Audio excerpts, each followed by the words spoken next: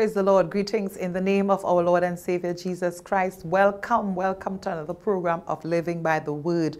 And of course, on this program, we encourage you to apply the principles of the Word of God to your everyday life. Today, I just want to greet you in the matchless name of the King of Kings, our Lord of Lords, the Savior of the world. His name is Jesus. Amen. And we just bless God for all of you who take time to tune in week after week to Living by the Word. And I trust that it is truly causing fruit to be brought forth in your life for the honor and glory of our God. Before we get into the program today, we want to take time to invite you to a very special event that's coming up. It's happening every year, and this year is no different.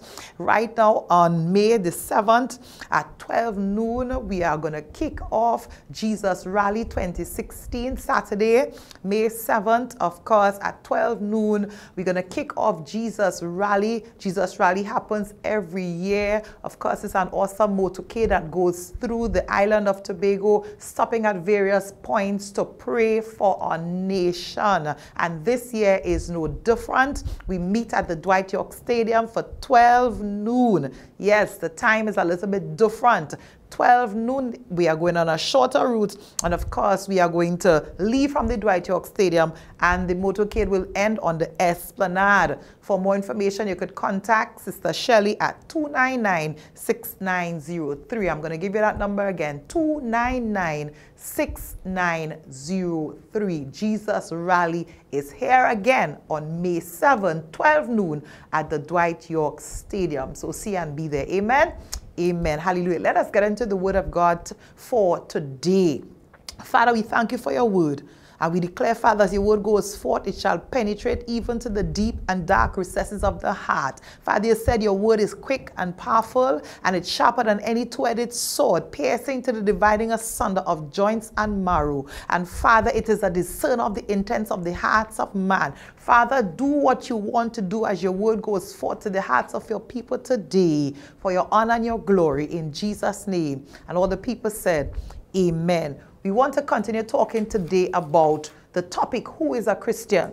And I want us to be able, at the end of this study, to answer for ourselves who a Christian is. I'm just going to recap from last message, where we were saying that if you do a survey of persons around the world, a large number of persons would say that they are Christians. A large number of persons around the world would say, yes, this is a Christian nation, I am a Christian. Amen. And of course, the research said, when I looked at North America, it said up to 85% of people believe that. Now look at all the things that's happening in the news and the world around us. If 85% of the people really say that they are Christians, something must be wrong with our world or with that definition. Amen. There are those who say, well, a Christian is somebody who is born again. And when we look at the North American context, it said up to 35% of North Americans are born again. Now that is a significant number. Amen. If you're talking about what's happening worldwide, to say we are born again, only 35%. But of course, we want to see God touch the hearts of people so that number can continue to increase as the gospel goes forth. And of course, there are those who say that a Christian is the persons in my denomination alone. Amen. Only those persons who believe exactly what we believe are Christians. And I said last time that I have to put in a plug right there for that particular definition, because the Word of God even says in Revelation chapter 5 and verse 9 that Jesus was found worthy to open the scroll, because by his very blood he's able to save and deliver people from every nation, from every tribe, come on, from every region.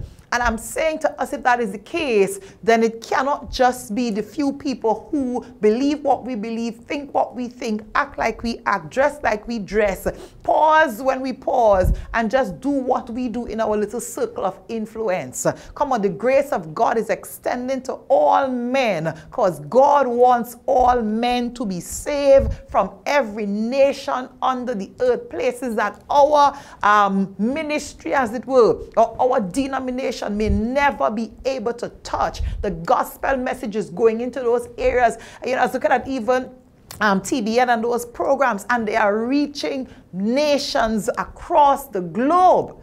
So God is in the saving business because he wants men to be saved. Amen.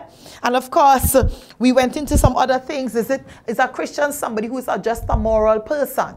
Is a Christian somebody who, because you're born in Trinidad and Tobago and we say that God is a Trinity, then that makes me a Christian? Is a Christian somebody who just says, well, I believe in God?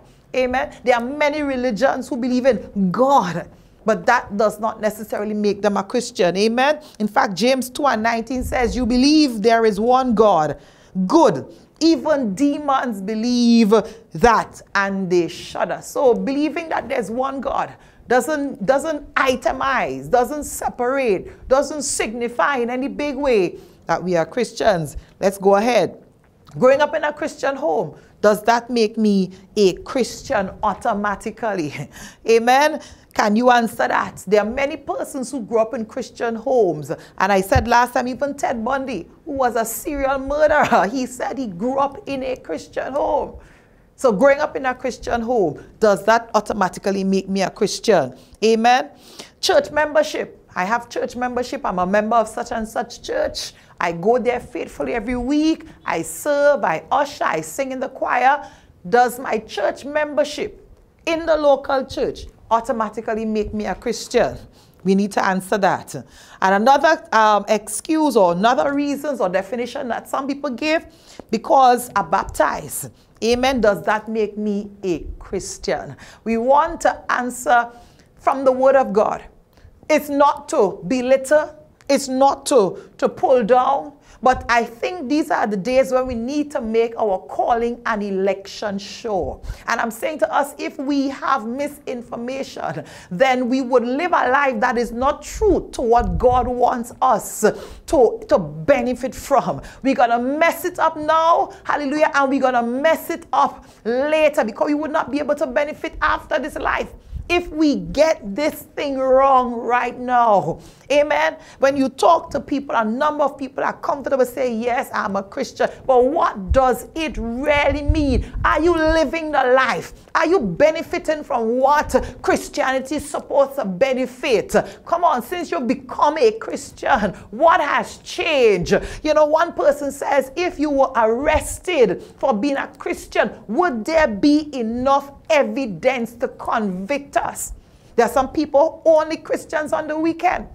Amen. Is that what Christianity is about? You know, no wonder sometimes people look at the church, local church I'm saying now, and they are confused and they make these comments and say, well, hey, if this person is a Christian, how come they're doing this? How come they're doing that? Yes, and it doesn't mean that they're looking on all right. But do you know what you're supposed to be doing if you profess to be a Christian? Let me get into the Word of God. And let me say to us from the Word of God that Jesus himself never used the word Christian. Jesus himself never used the word Christian. In fact, the word Christians is used only 3 times in the Bible. Amen. It's used by Peter in 1 Peter chapter 4 verse 16 when he says, however, if you suffer as a Christian, he says, do not be ashamed, but praise God that you bear that name. Amen. Peter uses it to look at the extent of the suffering. And I'm saying to us one time, there's a part of Christianity, yes, that is identified with suffering. And Peter notes that because sometimes we give people the impression that when we come to the Lord and we become a Christian, then everything will be hunky-dory. It's going to be a bed of roses. Can I tell you, even a bed of roses has thorns. Suffering is not something strange to being called a Christian. When Peter uses it, Peter says it's not strange to suffer as a Christian because we identify with Christ himself, the one whom we follow in his suffering. The other time the word is used in the book of Acts, Acts 26, 28 to 29, when Paul found himself before King Agrippa and he shared his testimony of what God did in his life. And King Agrippa says, hey, you almost persuaded me to become a Christian in such a short time. And Paul says to him, short time or long time, I pray God that not only you, but all who are listening to me today may become what I am, except for these chains. Paul knew exactly what he was. Whatever King Agrippa wanted to call him, Paul says, I know what I am. And whether it's in a short time or a long time, please, he said, I wish that every single person could be like me, except for the chains that they had put on him for proclaiming the resurrection of our Lord and Savior Jesus Christ. The king heard him. The king said, you almost persuade me. Paul says, come on, I wish everybody was a Christian like me. I wish everybody believed what I believe. And this is part of what we are saying to you today. We wish that everybody will understand what it means to be a servant of the Most High God, what it means to be in covenantal relationship, what it means for God to come in your situation like he did Paul, hallelujah, and turn your life around so that you would be steadfast, unmovable, abounding, focused, pressing towards the mark of the prize of the high calling of God in Christ Jesus. That is what Paul is saying. I wish everybody had the zeal for God. I wish everybody would throw away their old way of doing things, their own philosophy, their own lifestyle, and become as how I am, sold out for Jesus. Paul says, I am persuaded that he is able to keep that which has been committed unto him against that day. In another part, Paul says that he says, I am crucified with Christ. Nevertheless, I live. Yet it's not I, but it's Christ living in me. It is Christ living in me. He says, the life I now live in the flesh, I live it by the faith in the Son of God, who loved me and gave himself for me. This is the Paul that is talking, who used to persecute Christians, who was there when Stephen was martyred, and he would go would get the permission to take Christians and to kill them and to throw them in prison. And Paul was changed by Jesus. He understood that though he was zealous for the law, a Pharisee of Pharisees, come on, going about doing what he thought was right. When he met Jesus, his life did a 180. He was struck with blindness. Come on, he was baptized, and he then took the same zeal that he was persecuting and preaching against the way of Christ, and now he was sold out 100%. He did not even regard his life. There was one time they said, Brother Paul, the Spirit of God is saying, if you go up to that city, they are going to put you in chains and put you in bonds. Paul says, I am still going. He was sold out for Jesus. I'm saying to us, if we profess to be Christians, are we sold out for Jesus? Amen. Are we like Paul? Amen, as he's saying. You know, when these men started the work of the church, it was not what we see today. And I am sorry. This very comfortable way of doing things, we thank God for technology that has made it comfortable for us to enjoy the four walls and to sit and to sing and to shout and to dance and get all dressed up. But it was not like that for them. When you look at the Word of God, you will see that the early Christians were heavily persecuted, but that did not stop them. They were beaten. They were imprisoned. They were flogged. Remember Paul and Silas? They were in a Philippian jail cell with stocks on their feet. Come on. James was martyred by Herod. He was killed. And Peter in Acts chapter 12, he was about to be put to death as well, because when Herod saw that taking James pleased the people, he said, aha, I get him now, I'm going to take Peter. That is the legacy that we enjoy today. That we sit down sometimes and say, I feel to go to church now. I can't take this long preaching now. Blood of the saints, blood of Christians, come on somebody, was shed for what we enjoy today called Christianity. It was not an easy thing. In fact, the third time that word Christian is used is Acts chapter 11:26. And that's where I want to stay and help us understand. In Acts 11:26, it says the disciples were first called Christians in Antioch. Many believe that this is a name that they looked at with scorn. They saw how they behaved in such a manner that it represented and it reflected Christ. Remember who they took down the Via Dolorosa. Come on, down the streets of Jerusalem. And they killed him by crucifixion on a cross between two thieves. That was the legacy of the Christ that they now declared had resurrected. And the people were looking at them. They said these men turned the whole world upside down. Men who were running and scampering had denied Jesus. Now the Holy Ghost had come upon them and they were fired up. And they were going, Jerusalem, Judea, Samaria, the uttermost parts of the earth. They were going to declare, repent, repent, he says, change your mind, save yourself. Come on, turn your hearts to God and bring forth fruit that we could see that you have really made a change. That is what these men were doing. Amen. So back in the day, when they were called Christians, it was not necessarily something to celebrate and say, aha, look at me. I'm a Sunday best. I'm a weekend best. I just good as gold. Watch me. It was not that at all. They were coming up against the very Jews who rejected the Messiah. Come on, and was now teaching people resurrection of this Jesus, this carpenter's son. They were now teaching that he was the one that God would send. Jesus himself, when he walked the earth, he was criticized. His very own rejected him. So then when they came now to say, hey, also behaving like Jesus, it was not something necessary to be celebrated.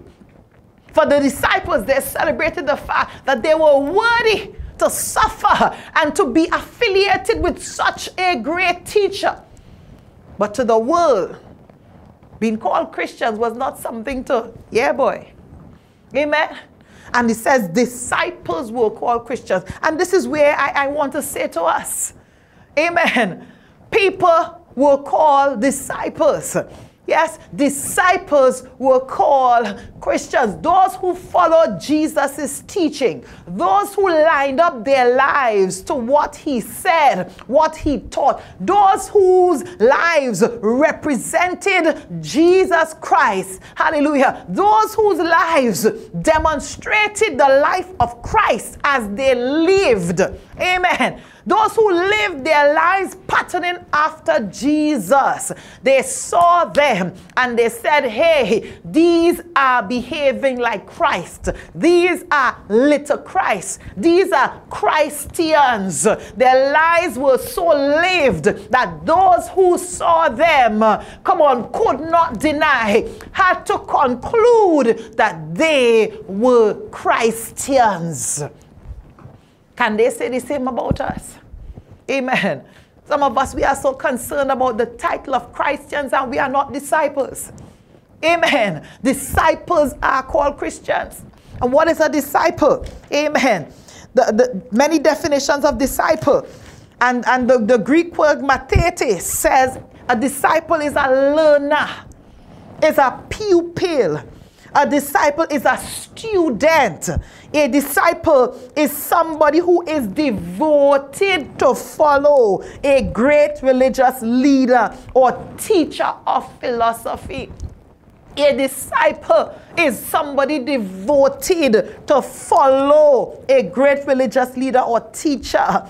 The disciple is a follower of Christ example Christ disciple who learns the doctrines of Scripture and the lifestyle that they are required to live. Let me say that again. A disciple of Christ is therefore one who learns the doctrine of Scripture and the lifestyle they are required to live. A disciple is one who imitates his teacher. A disciple is one who not only accepts the views of the teacher, but that he is also in practice an adherent. So what he's saying is not just that, yeah boy, Jesus taught some good things, boy, yeah, them things else sound good. But no, he also practices those things. A disciple is one who accepts the teaching of another, not only in belief, but in life. Therefore, by this definition, if my life does not reflect the teachings of Jesus, then it goes to say I am not a disciple. I have not been discipled in the teachings of Jesus. So I cannot now say, well, I am like Jesus. I don't know what he has taught. I don't know what he has said. I don't know how he lived. I don't know him. Hey! That's why Jesus said in that day, people will come and they will say, we cast out demons in your name. We prophesy in your name. We did it in your name. But Jesus said, you're not my follower. Your life does not line up. A disciple is one who imitates the example of his teacher. I said it already. Is one who gives full loyalty and support to another.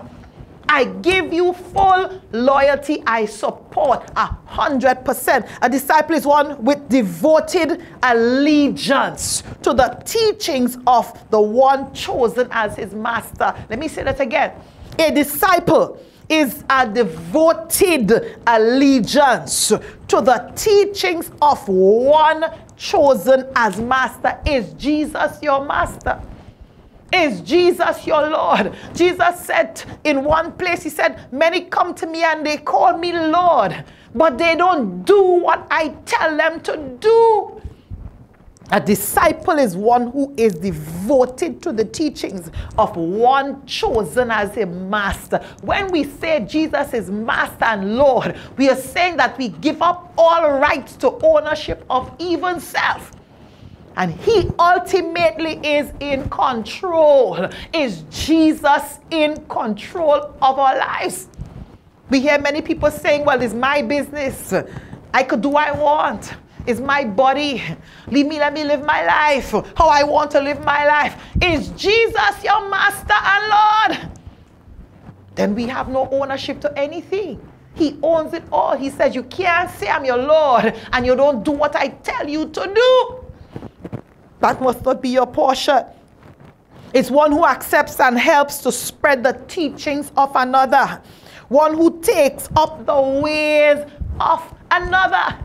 Hallelujah. He accepts and helps to spread the teaching. Is our Christianity a personal thing? People telling you that. Your morality is a personal thing. Keep those things to yourself. I don't want to hear you. That's not what Jesus tells us. It says it is one who accepts and helps to spread the teachings of another. Amen. One who takes up the ways of another. So I accept the teaching, and by my talk and my walk, I am spreading that message all over. I'm saying to us, many of us are disciples of other things even around us and other people. Because sometimes our conversation is more about what the world is doing and what a celebrity is doing and who we're trying to keep up with and what this person has said. And it's not about spreading the message of Jesus. Is an adherent, one who adheres to or supports a system or set of principles. That is a disciple. I am adhering to it. I am following it. I am looking at it. When you see my life, you don't have any questions who my master is. Is that your testimony? Hallelujah. Is that our testimony today? Come on. The Pharisees, they prided themselves of being disciples, hallelujah, of Jesus, of Moses. That they prided themselves, hallelujah. In John chapter 9, 28 to 29, they prided themselves of being disciples of Moses. John had disciples. In fact, in Luke chapter 11, verse 1, Jesus' disciples went to him and said, listen, teach us to pray as how John taught his disciples to pray. John's disciples were taught of him. John's disciples followed him. John's disciples did what John did. They prayed how John taught them to pray. And now Jesus' disciples, those who seek to follow, says, we also want to be taught by you so we can pray how you need us to pray. Amen. So a disciple is one who learns from his master, from his teachers. He learns and he imitates the life of the teacher. He inculcates those values and he reproduces the teaching. Let me go again. A disciple is one who therefore he learns from his teacher. He imitates the teacher's life. He inculcates his values. What does Jesus say about this? What does Jesus say about that? And that is what I'm also going to do. What he says about giving. What he says about forgiveness. What he says. Amen. And that is what I inculcate in my life. And I also reproduce this. When these people saw in Antioch how well these unlearned men, hallelujah, these unlearned men were behaving, were operating and manifesting certain qualities, they had no choice but to say, these are Jesus's, these are Jesus people. These are Christ ones. These ones are just like Christ. And I'm saying to us, this is why the world looking at us and have a real problem surrendering their lives to the Christ we preach. Because oftentimes our walk does not match our talk. And though we say Christ and we say Christian, our lives do not exemplify, don't reflect, don't emanate the teaching, the life, the values, the principles of Christ that we profess. Of course, this is all the time we have. We want to thank you for staying tuned to Living by the Word. We encourage you to apply the principles of the Word of God to your everyday life. And we're going to continue talking about who is a Christian. God bless you. Bye-bye for now. Amen.